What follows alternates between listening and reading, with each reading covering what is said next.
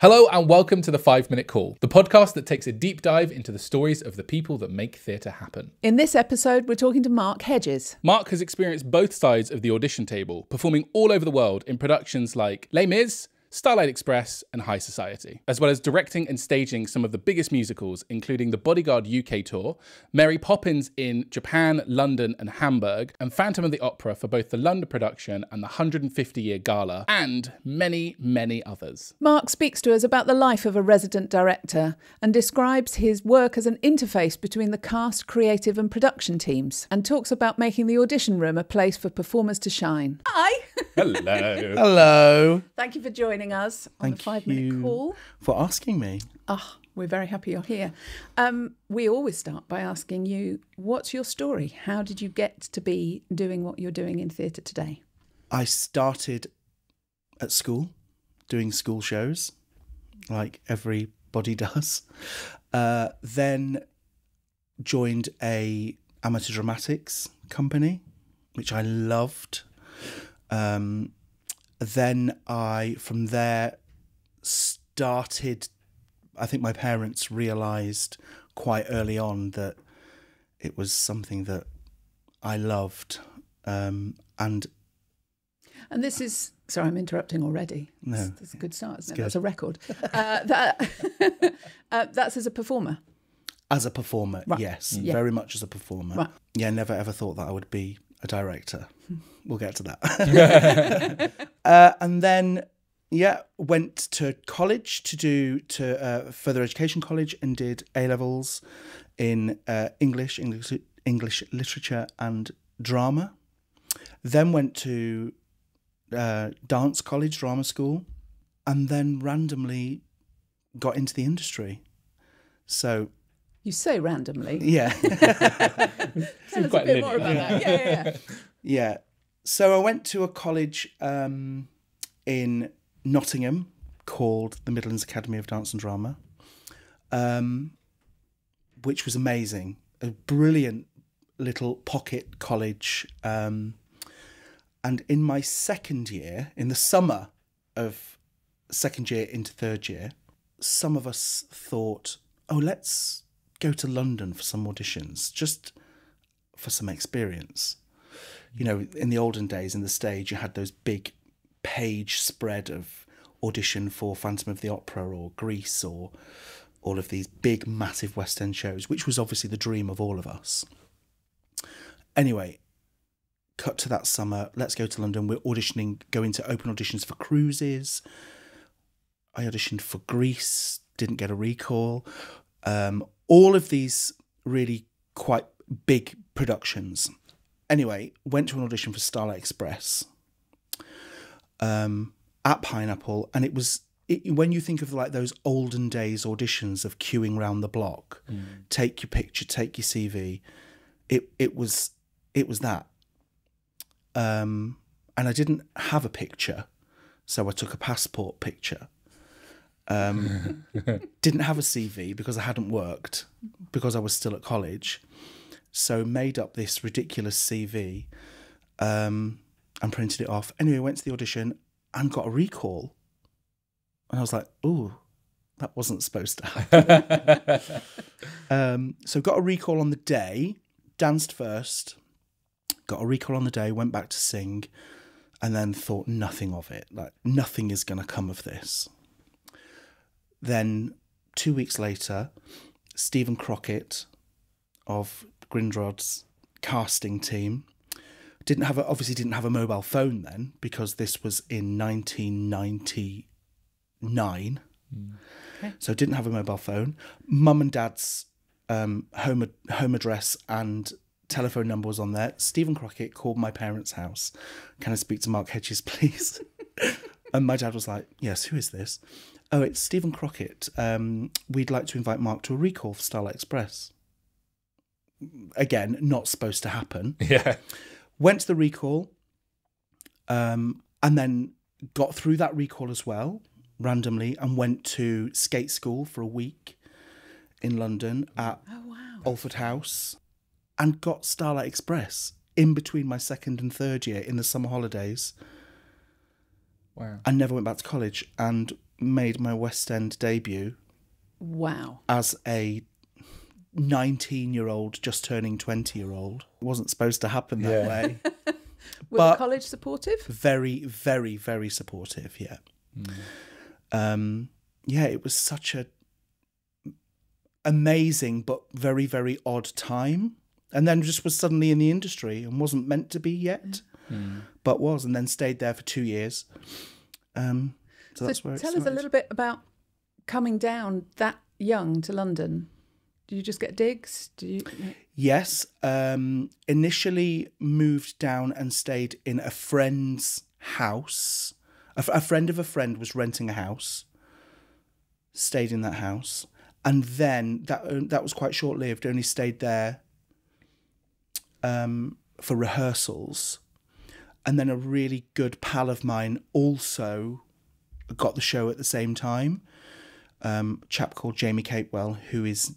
don't know whether you know Jamie. He's now a stage manager for Matthew Bourne. Okay. So he's been in the industry as an actor and then moved over to stage management. Him and I moved in together and spent a lot of, well, certainly all of our time in Starlight Express moving from house to house, different houses. You kind of do when you're younger in London, I think. Yeah, always moving. So, yeah. Very young, but learned the London life very quickly, and obviously had brilliantly and beautifully supportive parents who were always down and always coming down to do my washing and sending food packages in the post. I remember my mum sent me a food package to stage door once, and everybody was like, "Oh, your mum." She still does that now, actually. Yay. So that Were you young in that cast, or was it a very young cast in general? I was quite young, yeah. And how was that? There were, with Starlight Express in those days, and I think with a lot of West End shows, when I came into the industry, people were older. Casts were much older. And Starlight Express especially had quite an old company. They were all very supportive of the younger ones, myself and Jamie and a couple of others. They took us under their wing. And I think that's very evident how the industry has changed so much to now. It feels much younger these days. I feel so old now when I'm attached to a company because everybody feels so young. But they were just so supportive of us. Do you think you have learnt more from having those mentors than you would have done in those final years studying? Yeah, definitely. Yeah. There was a lady in the company who was the dance captain called Sam Lane, and she was the funniest, most wonderfully supportive, brilliant human being. And I remember thinking back then, if I'm ever in a position that you're in, if I'm ever a dance captain, or if ever I move on in my career, if that ever does happen, I want to be like you, because the way she commanded a rehearsal room and the way she gave notes, and she could always back up what she had to say. And I've always kept her with me. She was such a wonderful human being.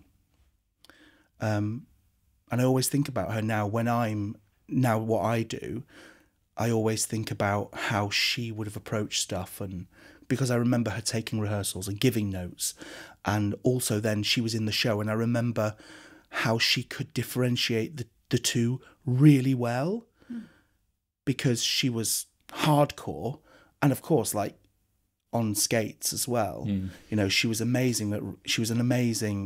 That skill of hers was incredible. She was a phenomenal dancer. She covered all of the girls, so she was just so inspiring. So now she's very much part of, I think, who I am as a creative. Amazing woman. That's really wonderful to be able to, when I was resident, when I was at Phantom, she was over the road at Only Fools and Horses. And we hadn't seen each other for years and years. We'd kind of chatted a bit on Facebook and social media, and she's always, you know, as we do when we say we've got a new job, she'd always congratulate me. And I think she went out of the industry for quite a long time. And then I saw on the cast announcement that she was going into Only Fools and Horses, and I went round to the stage door one afternoon and asked to see her, and we had a couple of coffees and a couple of chats, and it was lovely to be so back in such close contact, like two theatres over the road from each other. It's lovely. She's a wonderful lady. So how long were you there with Starlight? 2 years, the last 2 years of the London run. Right. So I was in the final London company of the show, which was an extraordinary experience. Being in that production anyway, with that such an immersive production at the Apollo Victoria, or like skating. You must have seen it. Did you ever see it? I never did. Really? I never did. Did you? Isn't that awful? I never did. No, I think I was probably... I remember it Passed you being by. there. Yeah, it was amazing to be part of that production, but then also being part of the final London, the old school version of it was amazing. Yes, 2 years. Is that quite an emotional closing? Yeah, it was a shock as well. Like when they announced that it was coming off, I think I remember the cast like creating a petition and sending it to Andrew, like, please don't close the show. Oh. Like, the audience love it, we love it. And it's still closed, but so but yeah, it was very emotional. Such an iconic piece of theatre. Yeah. Loved it so much. Fell over a lot. A lot. I was going to ask you about skate school. Yeah. Had you skated before? Never. As a child, had a pair of those ones, those extendable, you know, the ones that you fix to your feet. Yeah. And myself and my cousin falling over a lot, and then getting into the skate school, and then spending that week falling over a lot. Was it just a week? 1 week. Wow. Yeah, you do. It's very concentrated on the skating, sure. But then they teach you a lot of the choreography off skates. And then at the end of that week, they just try and see how you fare. Right. But the final was on stage and you had to skate around the paddock. Did you stay up for the final? On all of those wheels. I did actually, I think. Well done. Yeah. I guarantee I would not have done. Absolutely guarantee. Yeah, I spent a lot of time on my bottom in the show as well. So what happened after Starlight? After Starlight Express, I was agentless because I'd gone to an open audition. I then didn't really know what to do because I didn't have an agent. I hadn't thought to get an agent.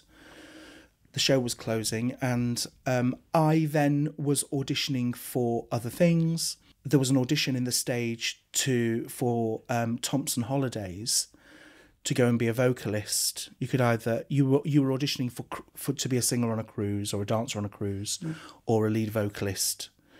And I went to that audition again for some experience. Anyway, I got this job as a vocalist, and I went to Tenerife and sang in hotels and casinos for 6 months, and it was brilliant.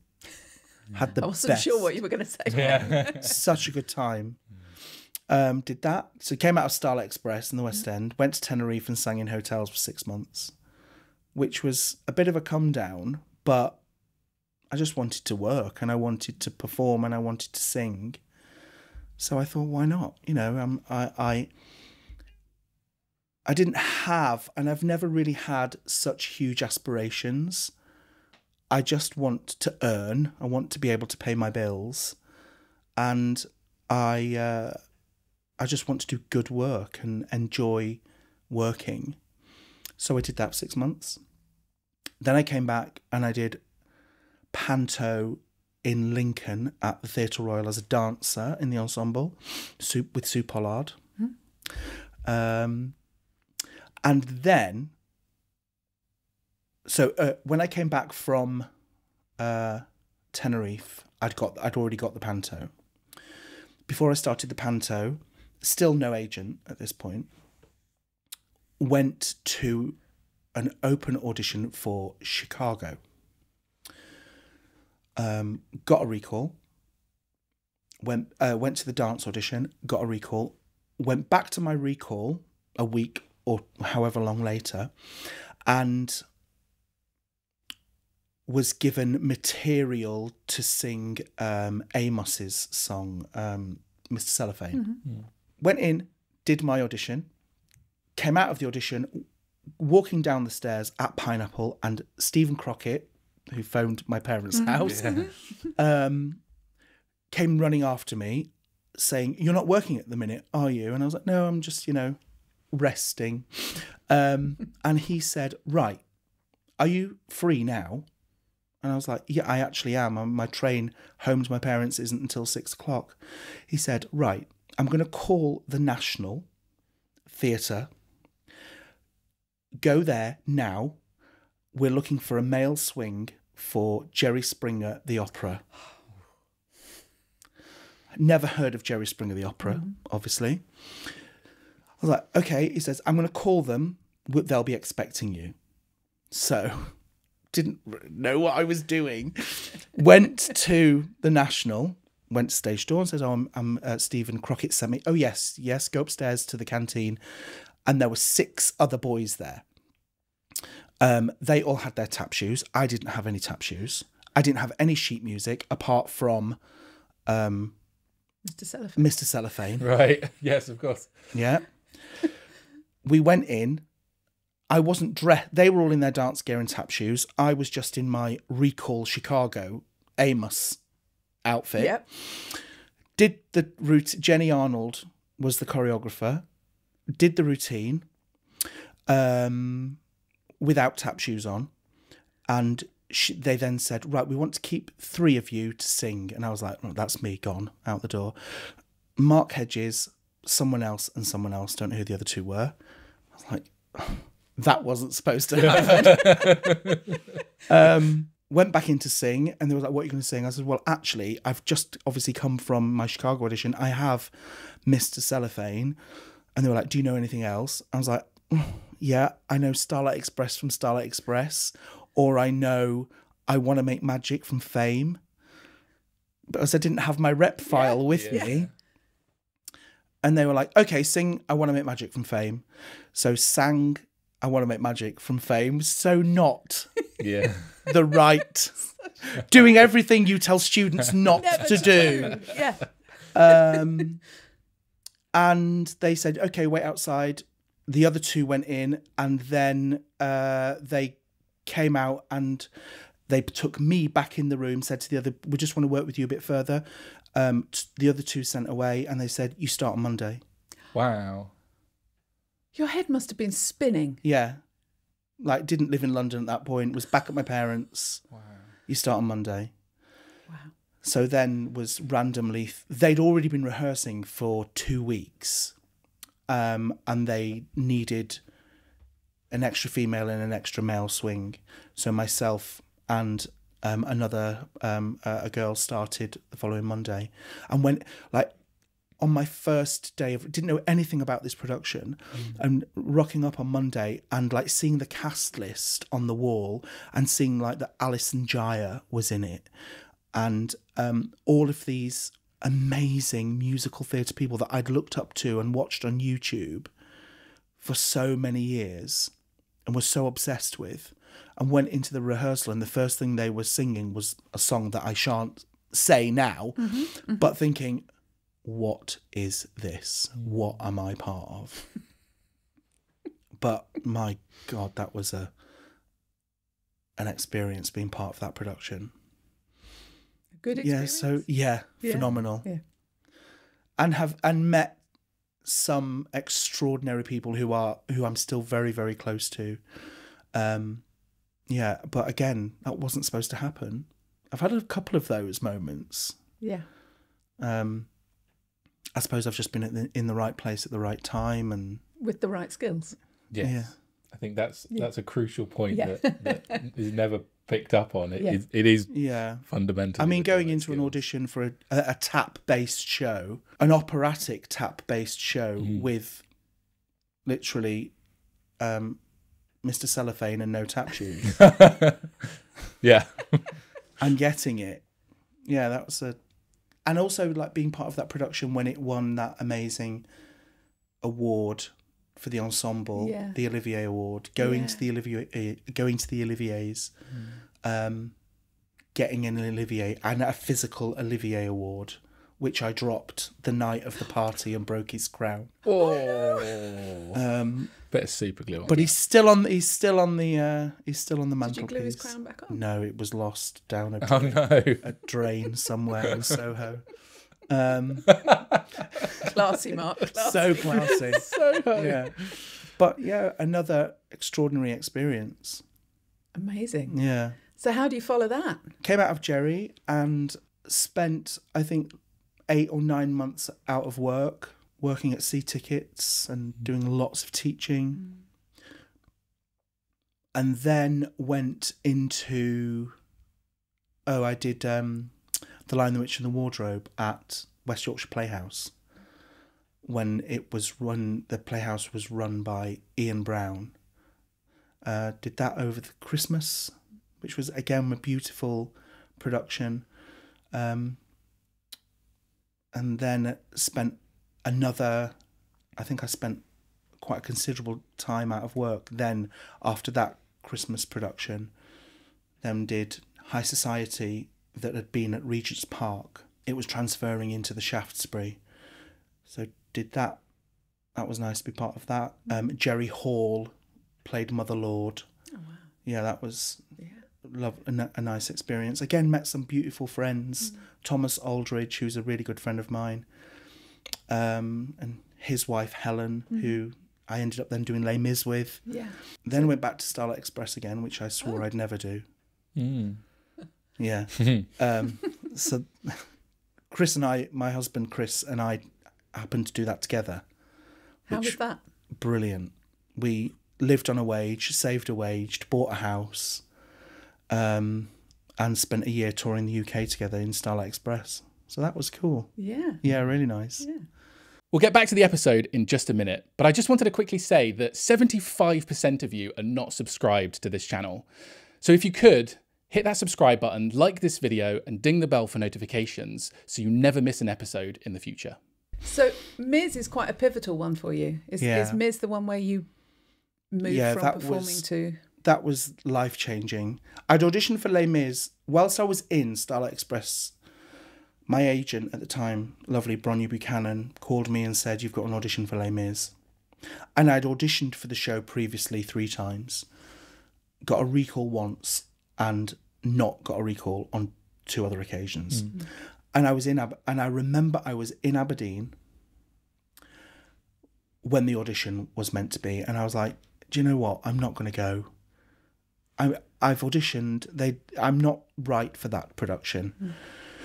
And she, as she brilliantly does and did, "You are going. Suck it up and sort your train out and go to the audition." So did as I was told. And went to the audition. And there was just something very different, I think, about the way that I approached that audition period. Les Mis had always been such a big part of my life as a child, certainly, you know, in car journeys, singing it with my mum and dad. Mum and dad loved the show. And I just went into that audition, I think, with a different mindset. And I got it. And I was a swing. They offered me swing, cover Thénardier. And it was that, being in that production has changed my life. Do you know considerably. Do you know what you did differently? It's a really hard question. It's a really hard question. Yeah. I don't know. I think I certainly did something with my voice. Yeah. And I don't know what that was, because I'm not skilled vocally. I think I'm a bit of a blagger. I think I can kind of manipulate my voice to, I think I was an impressionist. Do you know what I mean? When I was in Starlight Express, I would do an impression of the guy on the soundtrack that played Rusty. Right. I would listen to the way that they sang it and copy them. And then being in Starlight Express, got that Rusty cover. I think because I think he's called Greg Ellis. I copied his voice. So then when I went into Les Mis, and everybody does that, oh my God, you sound so Les Mis when you sing that song. I think I just manipulated my voice.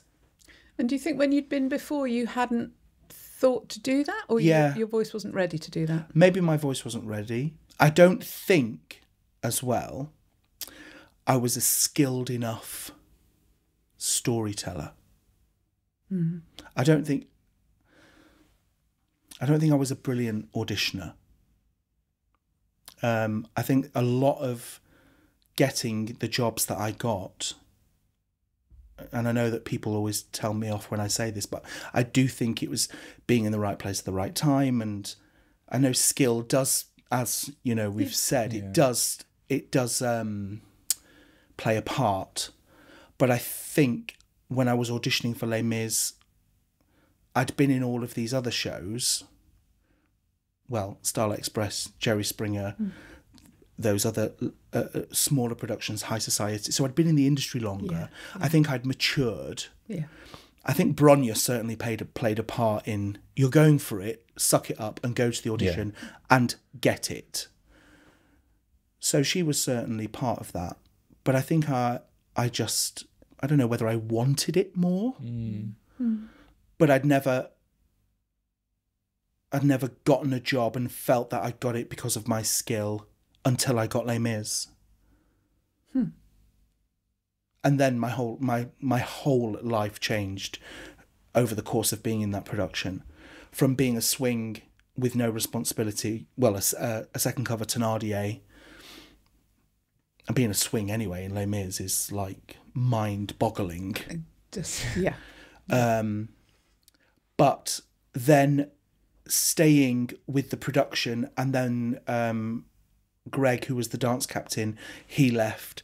I took over as dance captain. Actually, it was when I took over as dance captain, then my mind changed hugely. I was, as the dance captain at Les Mis, you're very, very involved with the resident directors because it's such a big production to mount that at cast changes, it is you and the resident director putting it on. So that was a skill that I'd never had or done. Rehearsing and auditioning the children, I'd never done that. I'd taught a bit, but I'd never worked with professional children. And that suddenly was something that, I really like this. And I feel like I'm actually really good at this. And did you have any mentoring for anybody on it, or were you just dunked in it? I'd watched Les Mis always has fantastic resident directors, really inspiring directors. So I was fortunate to watch those people work in my first year there. And I'd watched Greg be the dance captain. So I'd watched all of that happen. And I think when you're a swing as well, certainly at Les Mis, you take on such huge responsibilities because the ensemble tracks are so busy that when there are 1 million people off on a Saturday, everybody is the resident director, really, or the dance captain, because you all muck in and you'll say, oh, I'll do that, or I'll move that chair. Yeah, I'll bring those cups and that chair and that table on. So I'd never had that experience before. So then when I became the dance captain, I suppose I just took to it really easily and had worked alongside amazing resident directors, Adrian Sarple, Chris Key, all of these phenomenal directors who I learnt a great deal from. I'm just thinking, can we just get a sort of brief explanation of what a resident director is and does, and how that differs from actual director, what a dance captain is, and how that fits into those ecosystems. Yeah, so if you're thinking about, like, if we're talking about Les Mis, for instance, or on any show resident director wise, I always class myself when I'm a resident director as a theatrical caretaker. I take care of the production. I look after the production, and you're the person in the building who represents the directors. Sir Richard Eyre on Mary Poppins, Hal Prince, God rest his soul, on The Phantom of the Opera, James Powell and Lawrence Connor on Les Mis. So you are looking after their production. You are not directing Les Mis. You are looking after somebody else's vision. And you do it. I always try and take on board their language and their thought, but using my own way of expressing the direction. So I'm not scripting what they have said. I'm using my own way to direct their show. It's it can be really tough because it isn't your vision. But it is an absolute honour to be attached to these productions, to start with, but then also to be looking after these people, their work. So that's the main part of the job, I would say. But then you're very much, as the resident, you're liaising with everybody else in the building. So you're working very, very closely with the company manager, the dance captains, the musical director, all of those people. You are running the production. You're creating the schedule. You're taking understudy rehearsals. You're rehearsing children. If there are children in the production, you're auditioning and rehearsing children. If there's a children's team attached to it, you're working with them. You're also then looking at the production from the designer's perspective.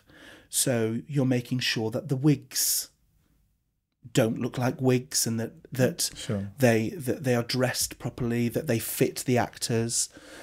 You're looking at the production from a design perspective of costumes. You're making sure the set is working. So you're wearing quite a lot of hats. Yeah. And looking after a huge juggernaut of a show, and leading a company of technical people, actors, musicians, children, chaperones, stage management. You're working with everybody and trying to make it cohesively run smoothly. That sounds utterly overwhelming. It can be really overwhelming. I think you just have to be calm. But how do you do that? I don't know. I think I'm quite on the outside. I'm quite a calm person. I'm able to just step away and just take a moment to think, if that is necessary. I do get that impression. Like, you're just the way that you present yourself, it does feel very soothing, actually. Just being here in this room, it's a really nice atmosphere. I think I pride myself on being able to connect with people, because that is really, really difficult, because everybody is different. And I think if you can connect and you can liaise and you can inspire and you can guide people, then I think that being a resident director is not an easy job, but it's a bearable job. Yeah. Because people are so different, Actors are very different. I approach every actor differently. You can have a laugh with somebody about something that they did that was hilarious, or something that they did that was not acceptable. You can still have a laugh. Whereas with other people, you have to approach it differently. You have to measure your language. That is what I constantly I'm doing. I'm measuring how the words cascade and fall out of my mouth. So I'm constantly looking at what people need, how I can approach this problem, this change. You know, that's something that I feel like I can do well. Do you think you knew you could do that before you started doing it? No. When I was the dance captain at Les Mis, watching those resident directors and the directors deal with people was university to me. Certainly being around the production when it was the 25th anniversary at the O2, you know, watching James Powell and Lawrence Connor, who are extraordinary directors, watching them direct Alfie Boe and Lea Salonga and Norm Lewis, watching them direct these people into that concert version was university. Like watching them deal with that and deal with all of the other things on top of that. I think I've been very fortunate to be around inspiring people. And ultimately, I just like being nice and I like being kind. You know, I can lose it sometimes if it's necessary, but I think it's unnecessary. You know, but I you know, whatever the circumstance, and you know, I just deal with it, I suppose, in however I see fit in that moment. Do you have ways of dealing with your own stress then? If you're able to stay calm in the moment, do you? I think I don't know. No. No. Or you don't. I have a really good home life. I'm very supported with my family, my husband and my mum and dad are extraordinary. My in-laws are extraordinary. My close friends, you know, I'm surrounded by brilliant support. So I think when I'm stressed, I've got people around me that can help me. But I do deal with things as well alone. I take myself away. I'm a thinker and I work things out, which is what I do at work as well. You know, I try not to be spur of the moment. I always try, and if I'm afforded the time. I was going to say, how do you give yourself the time to not have to react immediately? Because surely there's a lot of... There is a I lot. need to know the answer to this now. Yeah. Then I just take time in the moment and just say, you know, let's work this out. Let's talk this through. You know, what do we need to achieve? That's one thing that I'm very, very passionate about, actually, is collaborating and teamwork. I think I'm a better person because of that. I think I'm a better creative because of that. I love nothing more than working with the dance captains and the children's directors and the company manager, and going, if there's a problem with somebody's costume, going to wardrobe and sitting down with the wardrobe department and talking about, right, how do we make this better? I think you have to, though. I don't think the industry could work if there wasn't that collaboration there, because the machine doesn't work. Yeah. You know what I Well, mean? when you think of Cameron Mackintosh's productions, they are so collaborative. The creative teams are expansive. You know, you've got numerous associate directors, numerous associate musical supervisors and directors. There's numerous dance captains,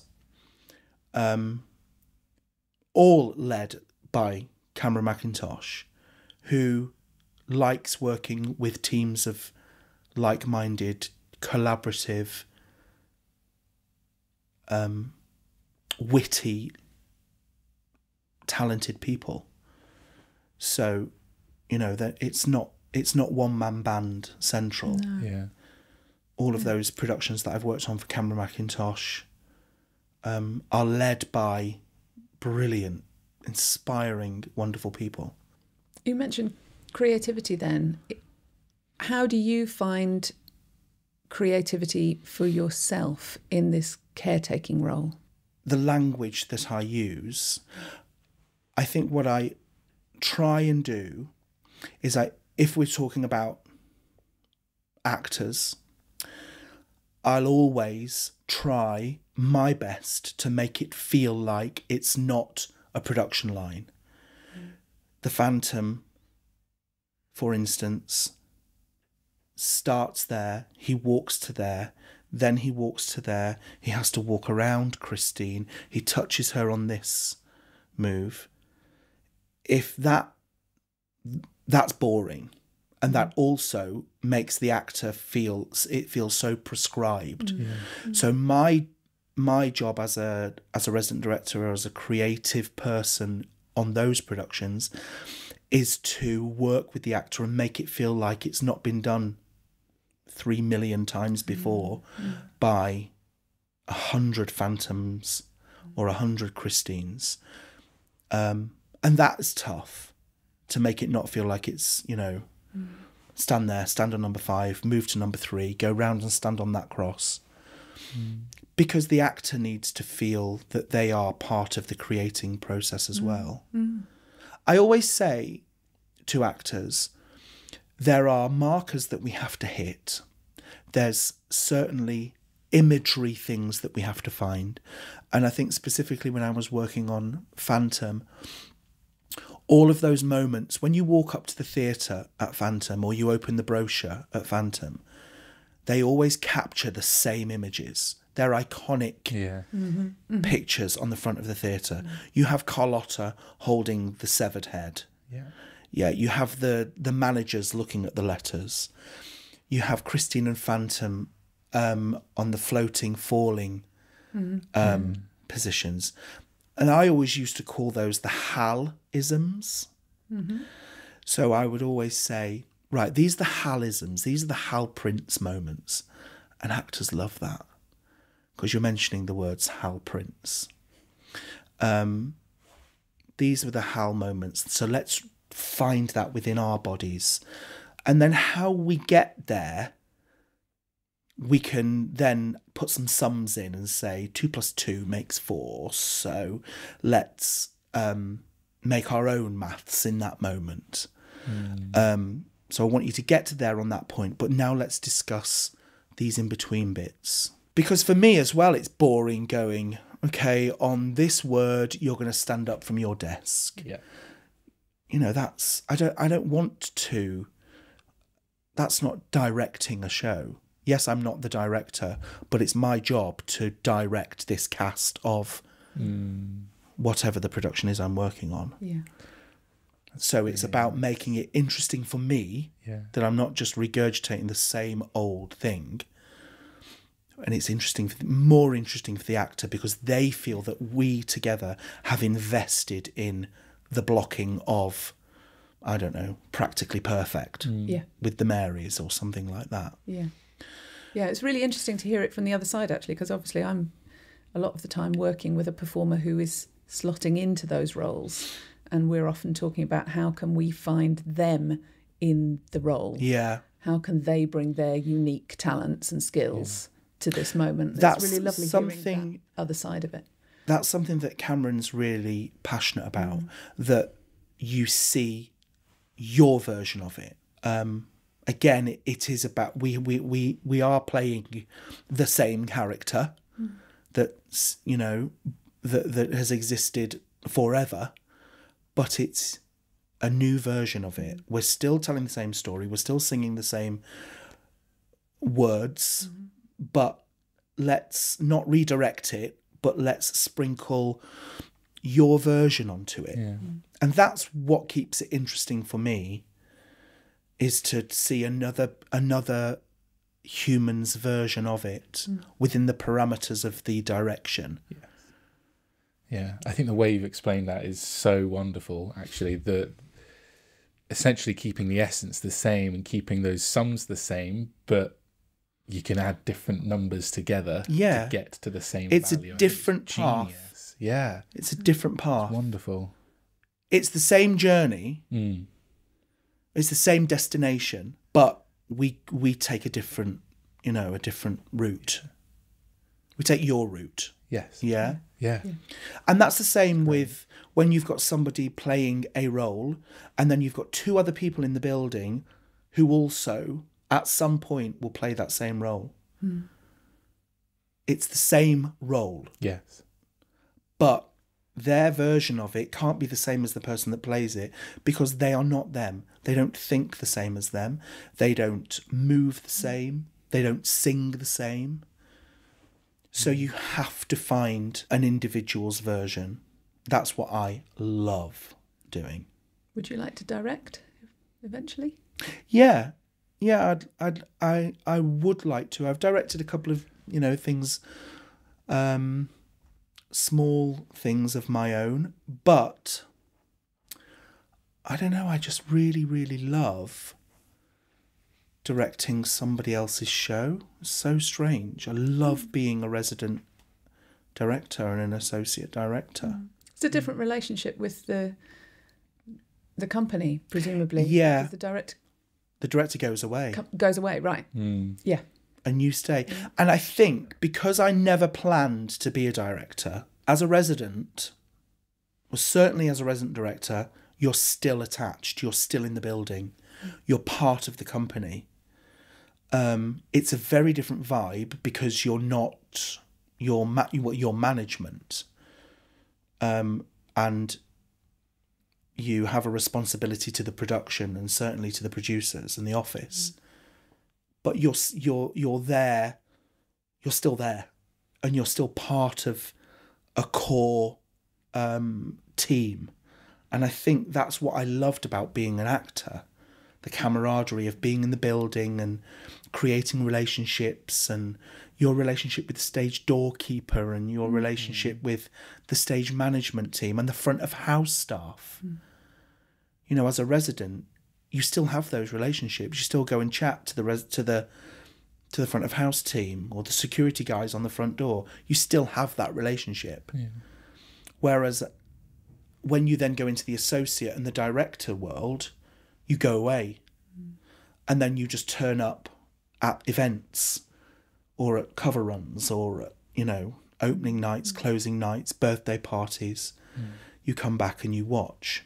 And that's lovely for the company for those people to come back and reinvest in the show and watch. And I think I quite like that as well when the director comes. I obviously get a bit of imposter syndrome going, oh my God, they're going to hate it. They're going to hate, if there's a cover on, they're going to hate the covers. They're going to hate it. I'm going to get millions of notes. And inevitably you do, because that's what they're there for. Yeah.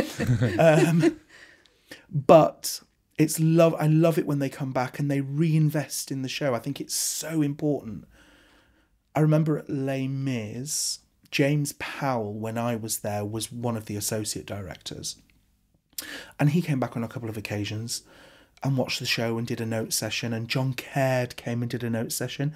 And it makes the actors remember and not hear it just from my voice. Blah, blah, blah, blah, blah, do this, do that, do the other. When the associates and the directors come back, it ignites something in all of us. Puts a rocket up our backsides as well. And a bit of fear. But, yeah. How is it taking those notes and then translating them? I know you spoke about it a bit, but taking the notes that you've been given and then having to translate that back to the actors. How does that interface feel in that moment? Yeah, I deal with it in different ways.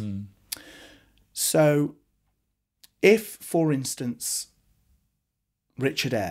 Sir Richard Eyre, the most gorgeous man and wonderful director, has been in to watch the production and has some notes, which he will, of course, I will then either have a notes session to work through his notes, or I will, and I talk about this with the directors as well, or I will filter it in as if it wasn't a Richard Eyre note. If he might not want that to come from him, he might want that to come from me, or I can't. And again, it depends who the note is for, and how invasive the note is. If it's a huge change, or if it's a note that has to be treated very carefully with a specific person, you just have to measure how you give it. Again, that's something that I like doing. I like the psychology of working out how I can get this point across, and whether it's something that Richard wants or whether it's a more generic, I can just pass that on, and that can be from me. In a dressing room, or in a after warm up at a note session or something. So I'm constantly assessing how I can give a note. I also kind of stopped calling them notes. I call them thoughts. I just think it's a nicer word. It's less harsh. Getting a note is like, ugh, isn't it? Yes. And I just think having a thought, or I also like discussing it with the actor. It's not I'm the resident director, I'm the boss, you're doing this. That does not work. That is the worst. I've tried that and that doesn't work. And I want to take care of people's egos and of people's, they have to go out there and they're the ones that have to tell the story. Right. I can't go out there and do that for them. So I like to take care of them and make sure that they understand it, that we've discussed it. And that if it affects another actor, if that note affects that actor, I'll bring us, the 3 of us, or the 4 of us, or the 5 of us. Right. If it's something in managers in Phantom, you bring all of the managers, the juries, the PN, you bring everybody together and say, we've discussed this.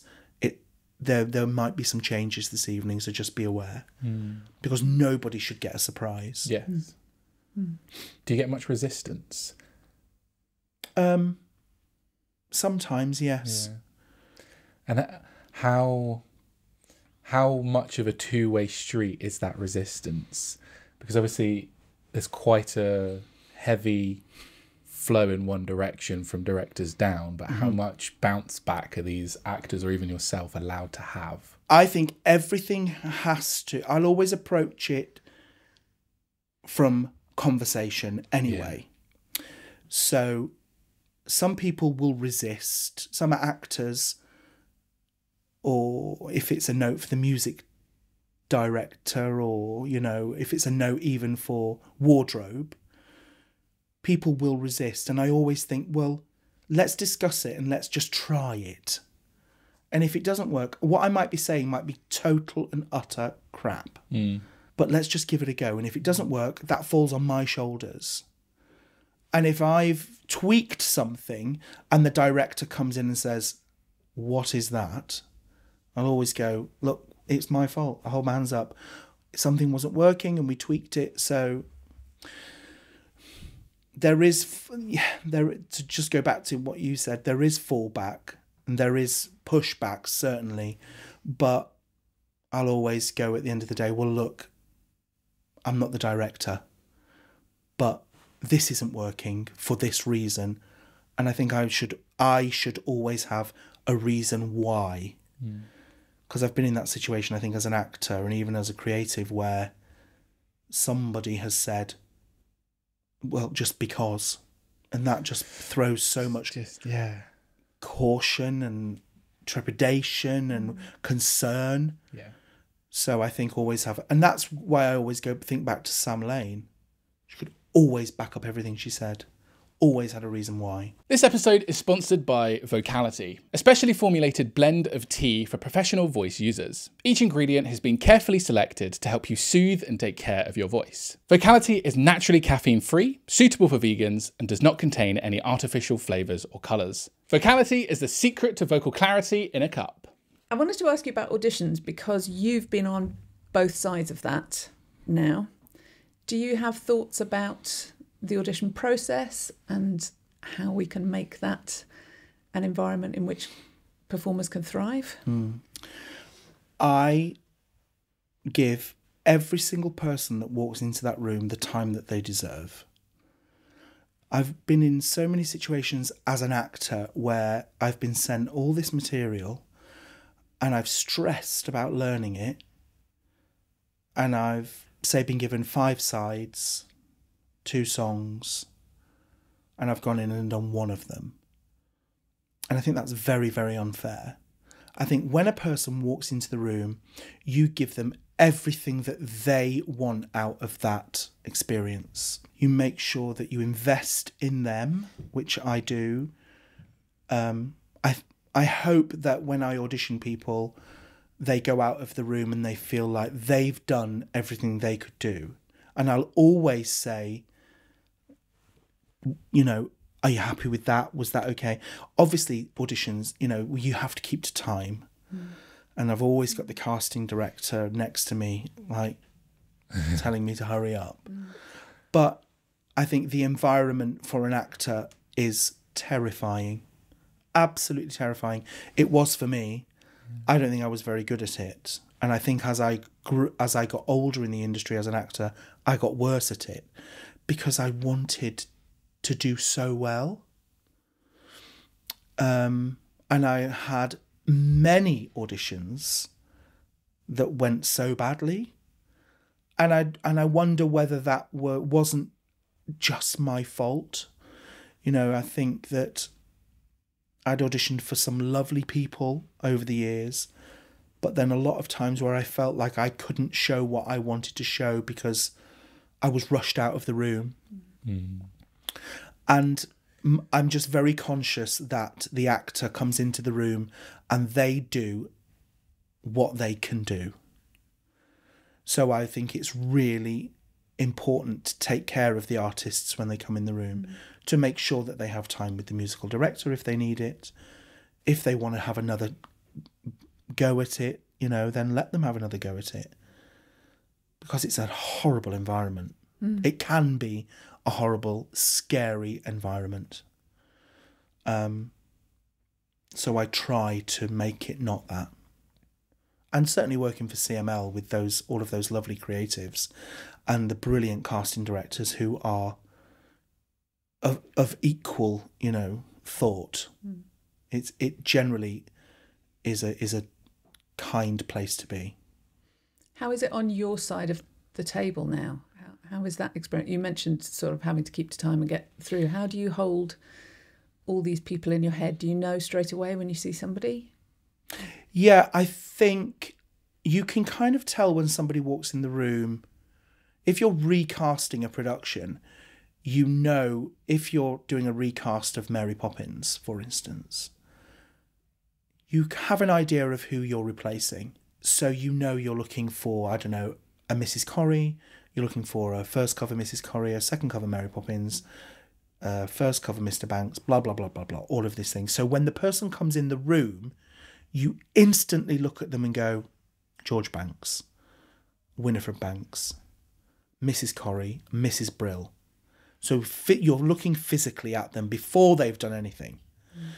Then they open their mouth and they either do a first round of a song that they've chosen, and then you're listening to what they're doing. Yes, she looks like a Winifred, but she doesn't sound like a Winifred, or she doesn't sound like a Mary.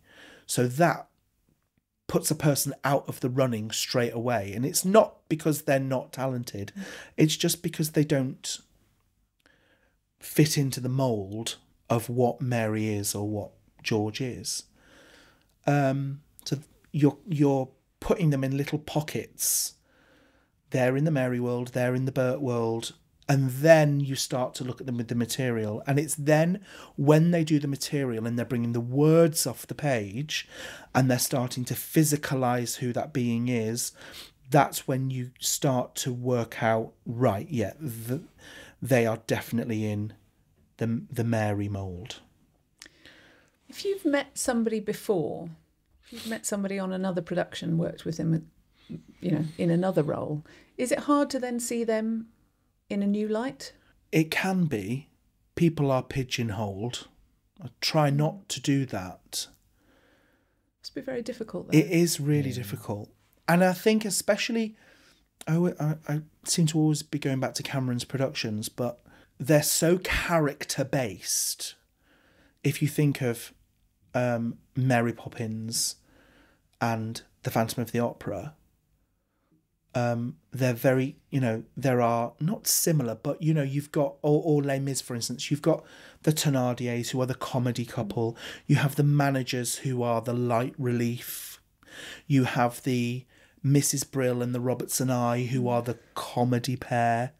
So all of these characters are put into little tiny families of their own. And you audition all of these people, and then what we do is we start to put them together, and we audition the managers together, or we audition the Thénardiers together and see what their dynamic is like.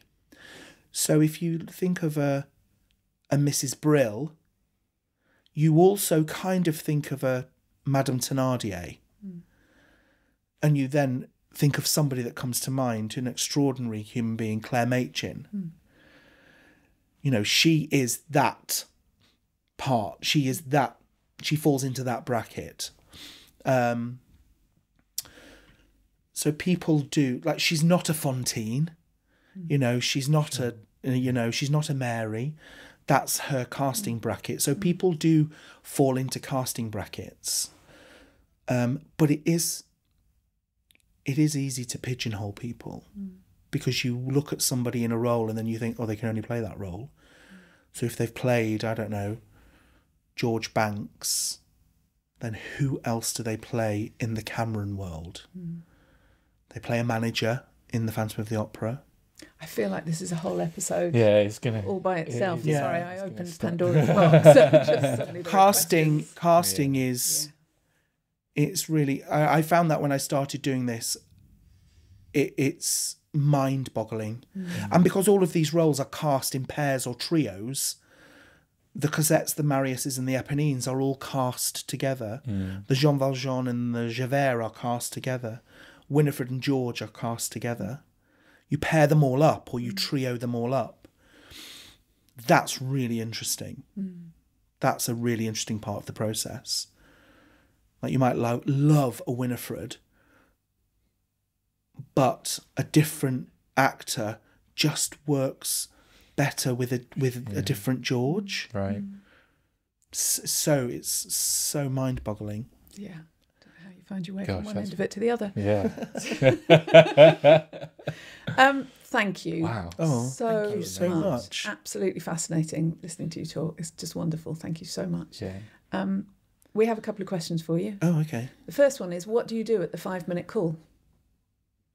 Now, I've always got my notebook in my hand and a pen. I'm never in the actor's dressing room at the 5-minute call. That's their time. I try and never go in after the half, unless it's for a biscuit and a chat. But never, if it's important, a note or a thought. But at the 5, I'm probably making my way to front of house to go and stand at the back, stand at the sound desk, or sit in a seat and watch. Or I'm in the company office doing a schedule. Or I'm running home to walk the dog after I've given some thoughts.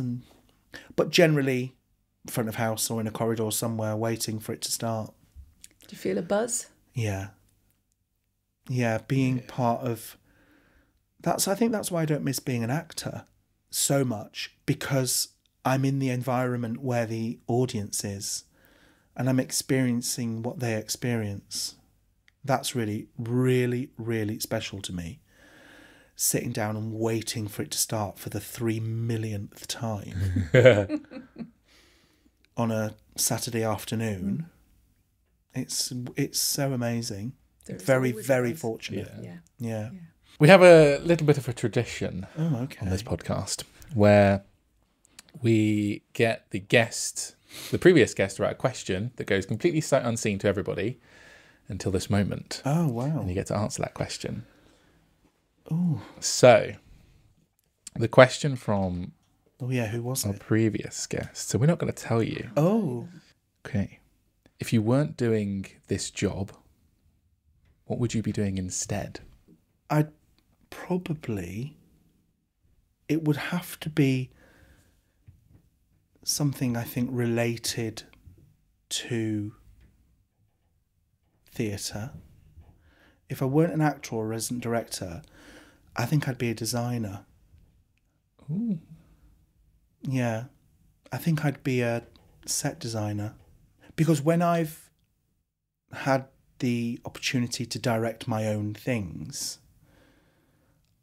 I've always got such a strong opinion of how it looks. And I just love... I follow so many set designer Instagrams, and I just find it so interesting how they've come up with that process. So I think I'd be a designer. Yeah. I kind of think I am a designer in a weird way. Yeah, I think I'd do that. I love it. Maybe it's yet to come. Yeah. Yeah. That's next. That's next on the Yeah. road. Maybe. Mark, thank you so much. Thank you, Thank you. for having me. This has been really special. It's been lovely. Yeah. Thank you. Thank you, Danny. We really hope you enjoyed this episode of the 5-Minute Call. Don't forget to hit that subscribe button, like this video, and ring the bell for notifications. Your support really helps us bring you more amazing stories. If you are or have been affected by any of the topics discussed in today's episode, please see the show notes below for some helpful resources.